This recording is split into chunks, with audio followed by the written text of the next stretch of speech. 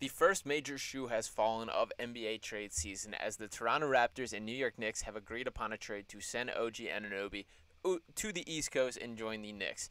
I'm here to break down why this is an issue for the Sixers, how much of a missed opportunity this is, and what the full options are from here for Philadelphia.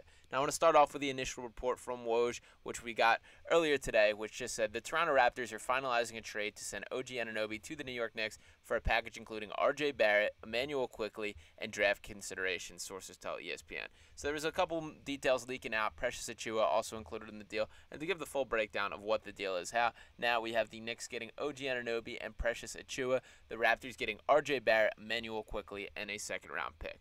So to start with just gut reactions of that deal, I kind of like this deal from both sides when I talk about this trade specifically, that for the Knicks, that neither RJ Barrett nor Emmanuel Quickley were a part of their long-term future. That I think RJ Barrett is a little bit overpaid, not quite good enough for his expectations, and he'll get a bit of a reset button in Toronto, where he's from in Canada, as well as Emmanuel Quickley is a guy that I believe in on a significant amount as a talent, but there was always a ceiling in what his impact could be in New York because of Jalen Brunson being in front of him. That even in the success that he's had this season, it's only short bursts off the bench where he's able to change a game. In Toronto, he's going to have a longer leash. He's going to be able to do his thing, have an opportunity, and play through the growing pains in a way which would not have been the case in New York. And then from the Raptors side of things, it is a little frustrating giving up OG Anunoby for this price tag, considering there were reports last year of them receiving offers with 3 first-round picks, things like that. So I don't think it was the most bang for the buck that they could have got for OG, but obviously he's going to be a free agent this summer, and one of the things that Woj alluded to in this report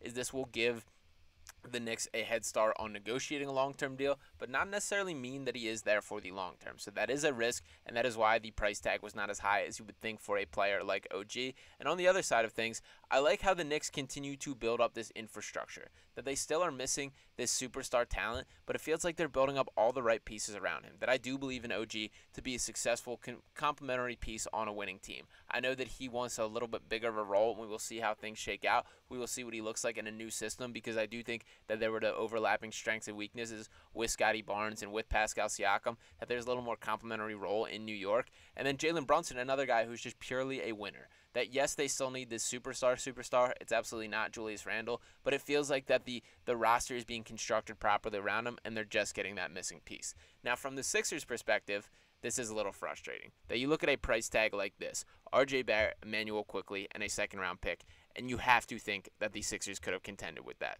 Now, there is no Emmanuel Quickley on this roster, and I do think that is the biggest difference maker. That, yes, there's Tyrese Maxey, but Tyrese Maxey is a significantly more valued piece than Emmanuel Quickley, and frankly, the Sixers should have no business even considering trading him for OG Anunoby. That those scales would tip the opposite direction, and I believe, especially when you can take into fact the contract issue and things like that, that the Raptors would have to give up additional assets and make it work, plus the finances would be a disaster. The bottom line, Tyrese Maxey will not be traded from the Sixers team, nor should they even consider that. But I did believe that OG Anunoby could have been the missing piece on the Sixers team. That was the guy that I had circled as the primary target, the number one piece. And the reasoning for that has always been that it's very clear this Sixers team has its 2 stars. Joel Embiid and Tyrese Maxey are the guys. You now have to fill in the rest with complementary pieces around him. Having OG as a two-way piece, a guy that can guard other wings, opposing wings like Jason Tatum, that would be incredibly appealing to me. But the bottom line is it did not happen. And one of the biggest reasons why, which I have not seen get enough buzz, shout out to Tyrone Johnson of 97.5 here, but he tweeted, "We do know that Morey can't really make a move for 2 days, right? January 1st is when all the guys the Sixers got in the Harden deal are movable. They couldn't even bid on OG yet." Now, I thought that date was January 15th. I'm going to have to double check that. But the point still being that they weren't able to get a horse in this race, that they weren't able to put their offer. And yes, it could have been a Tobias Harris conversation. You can make these opportunities. But when you're kind of looking at things, I would be more than comfortable of tossing in more draft assets than the Knicks did in this deal. I would even like 2 first-round picks. But then we get back to the point where I think Emmanuel Quickley was valued that highly from the Raptors, and you can absolutely believe in why that is the case. That there's a real chance that this guy becomes a budding star in Toronto now. So good for him and good for them to get a potential cornerstone piece. We will ultimately see what his strengths and weaknesses are. We've seen this massive growth from Tyrese Maxey here in Philadelphia. Maxey and Quickley, obviously college teammates at Kentucky, share a lot of similarities in their game. They both have a similar joy in the way that they play and just impact on the floor as a whole. But the bottom line being that the Sixers weren't unable to step up to the plate in the same way as these teams due to that. And the other reason behind that is patience can be both a strength and weakness of Daryl Morey. That I love that he plays his cards close to the vest, but there is a point where you have to go in and make a deal. And he clearly did not feel OG Anunoby was that guy. Now, the reason for that, I still believe, is because he's in the evaluation period of his mind. That we're coming off a win last night against the Rockets. The Sixers are one of the better wins of the entire season. 131 to 127 was the final. 42 points from Tyrese Maxey in what felt like just another day at the office. He got to the line a career high 15 points. But beyond that is the pieces that I want to talk about. Tobias Harris last night, 22 points, 7 assists, 4 steals, and 3 blocks.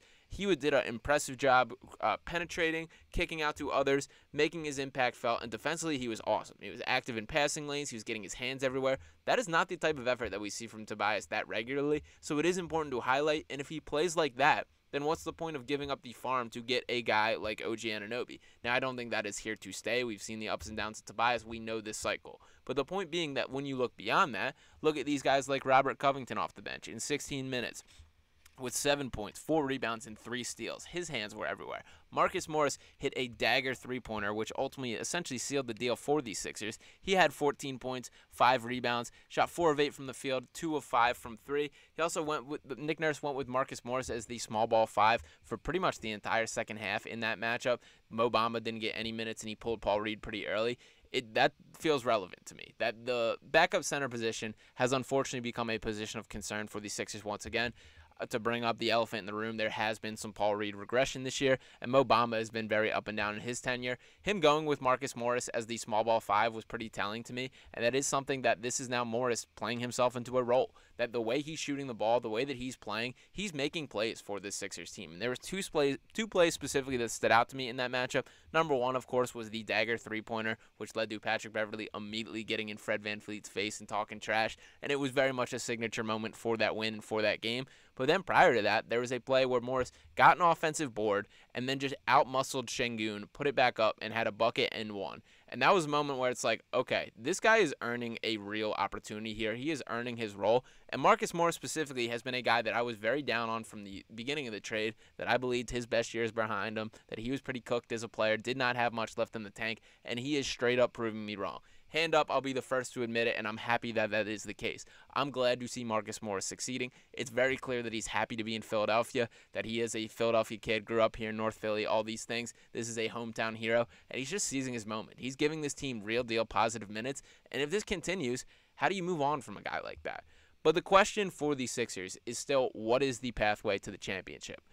So evaluating which of these players can help on that path and which ones are kind of expendable and what are better suited being flipped in a trade is still a question that Daryl Morey needs to answer. So I think it's frustrating that the timeline of this specific deal for OG happened so quickly. That I think the Sixers would much rather and will be much more active at the trade deadline, letting things stretch out.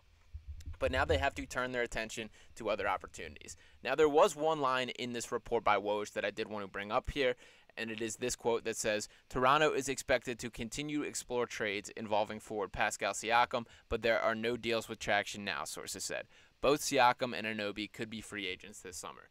So that was a telling part of the article for me. For starters, it's the right decision by the Raptors to hit the reset button to figure things out, that you're beginning to develop the next generation of the core with Scotty Barnes, with Emmanuel Quickley. But Pascal Siakam, you got to move on from him too. So that is a piece that is interesting from the Sixers perspective. Frankly, I've pounded the table preferring OG from a fit standpoint. There's no doubt Pascal Siakam's the better overall basketball player than OG, but just on what the Sixers roster needs, I trended to lean toward Anunoby because of the way that he plays, the styles of his game, and all those things. Siakam, I think, is a little bit stranger of a fit. He's very like Tobias Harris-like to some extent in the way that he operates in the mid-range. He's better than Tobias Harris, absolutely. Raptors fans, you don't got to attack me for that one. But I have called him Tobias Harris with a permanent green light on many occasions. I'm not as high on Siakam as I think the natural consensus, and especially when you talk about that he could be a free agent as well. That you have to really know he's the missing piece. Who knows, maybe the price tag comes down to a point, but then you look around the league at other options. Lauri Markkanen is a name that has not got enough buzz to me. the price tag is going to be steep on that one, but it should be because he's that talented. This is a guy that's a real deal creator. He can put the ball on the floor. He can shoot the lights out as a catch and shooter, better defensively than he gets credit, specifically as a shot blocker. There's a lot to like about Lauri, and the fact that he does not seem untouchable in Utah at this point is super appealing to me. That I think the Sixers should be all over that if that is remotely a possibility. There's also been plenty of the DeMar DeRozan, Alex Caruso, Zach LaVine mix from the Bulls. And by the way, that we are still at the point of the season where part of the evaluation process and part of the decision by Daryl Morey to continue waiting things out is because other teams are going to hit the panic button.